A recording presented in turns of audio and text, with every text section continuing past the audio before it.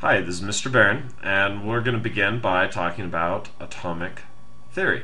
So, this is the PowerPoint that most of this lecture is going to be on, and I would like you to take notes on this entire presentation and make sure you understand or at least have a strong grasp of the concepts that are within this presentation. So, you should have either already begun taking notes on a section titled LE Modern Atomic Theory, or you want to begin them anew. And let's get started. So what we're really trying to do in this lecture is figure out what an atom actually looks like. One of the ways that we study atoms is actually through light, so we have to take a little detour and talk about how light works. See, light, when we see white light, what happens is it bends when you go through new materials, and this is due to a change in speed. So one of the ways that we can take advantage of measuring what light is through a thing called a spectroscope. And you can take a light source, you can put it through a prism, and then the light changes speeds, and based on how it changes speeds, it bends, and based on what type of wavelength you are, whether you are red, yellow, green, blue, you bend different amounts, and then you can actually make measurements of the wavelengths of light. So there are two important things to notice about spectroscopes. There are spectroscopes that work as when you record observations, you see what's called a continuous spectra versus a discrete line spectra. Whenever you get the colors blending in together, that's what we call a continuous line spectra. When you see these unique lines separated from the other colors, that's a discrete line spectra. Alright, so what is light? Well, light's part of the electromagnetic spectrum, and the electromagnetic radiation that makes up the electromagnetic spectrum is energy that can travel through space with both wave-like and particle-like properties. Looking at this prism here, I've got white light coming in, being refracted in the prism, and you separate out the wavelengths. One of the words I'm going to be using throughout this presentation is the word photon, and a photon is a packet of electromagnetic radiation. Now let's talk about the wave-like particles of electromagnetic radiation. So here's a diagram illustrating the various features of a wave. We have the peak, the trough, and wavelength and amplitude. We're mostly going to be just looking at wavelength because that's the only difference between all types of electromagnetic radiation. It's the wavelength, not the amplitude, not the speed necessarily. We're concerned about the wavelength primarily. By the way, peak is also often referred to as crest as well. Alright, so let's take a look at the electromagnetic spectrum, which is obviously energy traveling through space, everything from radio waves all the way to gamma rays. What's different between each of them is the wavelength. If you look on the left side here, we see that large wavelengths are low in energy and shorter wavelengths are higher in energy. The reason is that if light is all traveling the same speed, it's moving the speed of light, what happens when you're dealing with large wavelengths is you have less crests or peaks pass by per second. Now, how many peaks pass by, the top of the wave, pass by per second, is what we call frequency. So, if you have a large wavelength, you have a low frequency and a lower energy. If you have a short wavelength, you're going to have more peaks pass by per second, so you have a higher frequency and also a higher energy. Notice in the electromagnetic spectrum that visible light is just a narrow band of all the possibilities in terms of waves that travel through space and are classified as electromagnetic radiation. Now, let's talk about the relationship between wavelength, frequency, and energy. Just as I was saying before, the larger the wavelength, the lower the frequency, and the lower the energy. So, frequency and energy have a direct relationship. So I have low frequency here, low energy, and I have high frequency here and high energy. So those are examples of a direct relationship. When one's big, the other's big. When the other one's small, the other one's small. Wavelength and energy have an inverse relationship. The larger the wavelength, the lower the energy. Same with on this side. The shorter the wavelength, the higher the energy. Don't forget Roy G. Biv on the visible spectrum, red, orange, yellow, green, blue, indigo, violet. Red is much larger in wavelengths, violet's much shorter in wavelengths, hence you could make an energy comparison between the two. Alright, let's talk about the equations that explain each. The top one explains the relationship between frequency, speed, and wavelength.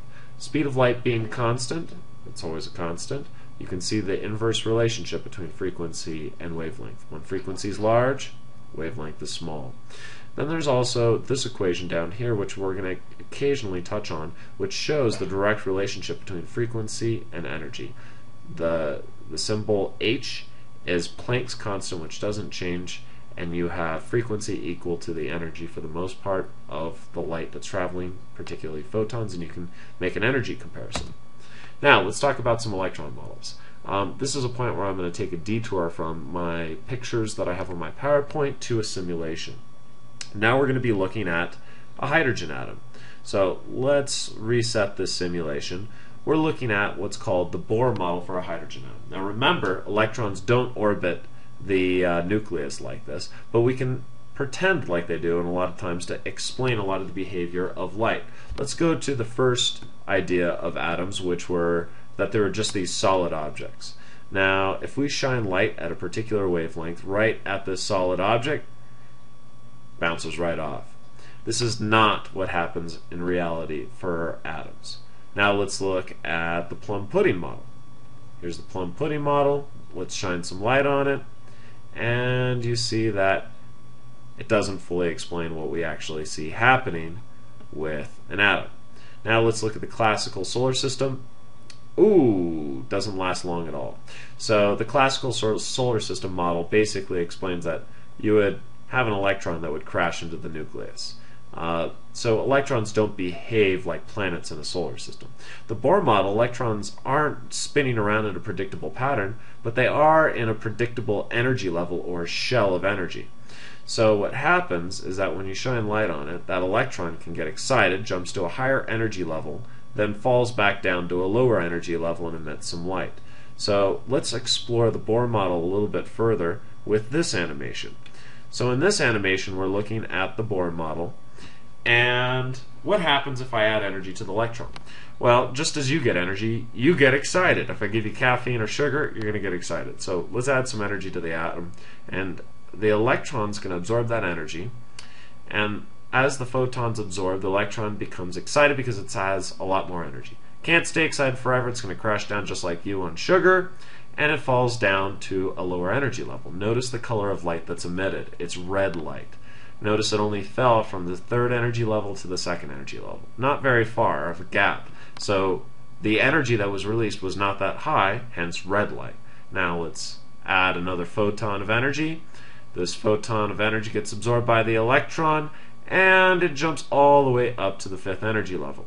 Now at the fifth energy level, the atom is extraordinarily excited, can't sustain it, and it falls back down. When it falls back down, this time pay attention to the color of light that's emitted. Oh, it's a blue or violet colored light. Higher energy. So the further you fall back down, the higher the energy you release. And it also takes a lot of energy to knock you up there. So the electron's not orbiting the center of the atom, the nucleus. Instead, they're in these shells. And as you get higher and higher in energy, you get further and further away from the nucleus. So now let's go back to this animation. Now, the same thing happens when I shine ultraviolet light at it. When it hits the electron, ultraviolet light has a lot of energy, causes the electron to be excited all the way to the highest energy level, then emit light. And the light that's emitted depends on, let me show the spectrometer. We can actually see what type of light is emitted when the electron falls back down. So anyhow, now what we're going to do is talk about another model of the atom, which is the Broglie wave function model and the Schrödinger equation. These models get really complex, and basically we have to start thinking of electrons behaving a lot like light behaves.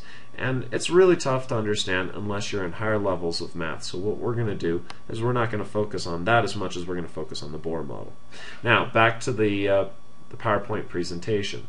So we know that the old plum pudding or electron cloud model isn't the reality anymore. We know that electrons exist at energy levels. Each energy level in the atom we're going to call electron shells. And think of these energy levels as rungs on a ladder. The higher the energy level, the further away you are from what's called a ground state.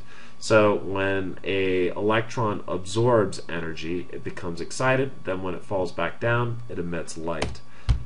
Now, how that atom how that electron when it falls back down, depending on how far it falls, determines what type of light that's given off.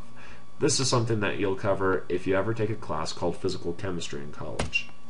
Now here's a cartoon to illustrate the concept. Leon, the electron, was not sure just to where he'd been blasted when the photon struck, but indicators suggest he was now in one of the atom's degenerate orbitals. So the further you fall, the higher the energy level you've been in, the higher the energy you release. This is another slide that shows a good example of it. We can actually use photon emission. Each element emits its own type of wavelength. So now we're going to go to another simulation, and let's look at the difference between a couple of different atoms. So this is hydrogen, and look at the bottom, and you see there's specific wavelengths that are being emitted for hydrogen. Some red, some purple, some blue, some sort of greenish blue. And that's what's happening when the electrons are jumping up and falling down to these various states. And how far they fall determines the type of light or electromagnetic radiation that's given off. See the signature for hydrogen. Now let's look at the signature not just for hydrogen, let's look at the signature for sodium. And as you can see, sodium emits a very different type of light. And the electrons are in different locations, so how they fall down and how far they fall down releases different wavelengths, and hence you see different colors. So going back to the PowerPoint presentation once again, we can use these spectra to identify elements. So you can see that hydrogen gives off red wavelengths of light, and then this greenish blue, then darker blues, purples, and so forth. So depending on the type of light you emit when you excite the electrons, you can use that because it's like a fingerprint of an element. And that's how we would identify how stars are made, or what stars are made of, is based on the light that's given off. So where exactly are all those electrons? Let's talk about the Heisenberg uncertainty principle. We can never know the exact location of an electron or any particle, only a probability of where it might be. Every time you make a measurement to see where a particle is, that measurement moves the particle you were originally measuring.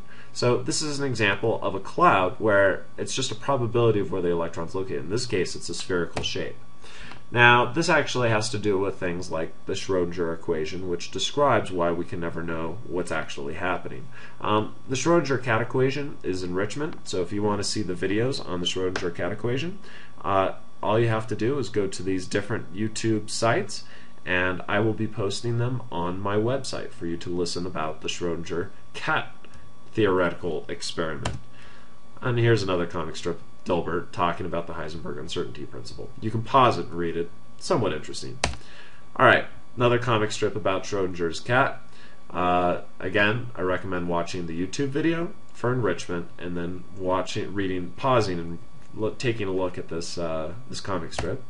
And here's where we're really getting to, is the quantum mechanical model of the atom, is that these electrons fill into these orbitals, and they just have a probability of being located in there.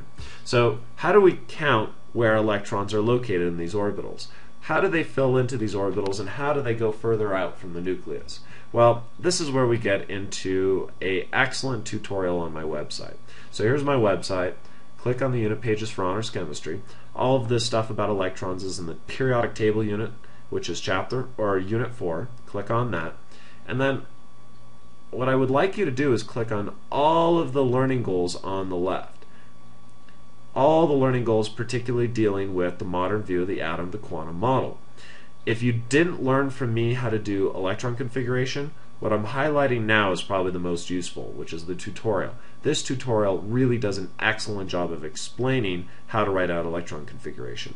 Let me highlight this. This does an excellent job on how to count valence electrons, which are the electrons furthest on the outside. On the right side here, besides the self-check quizzes, you're going to see the podcast posted.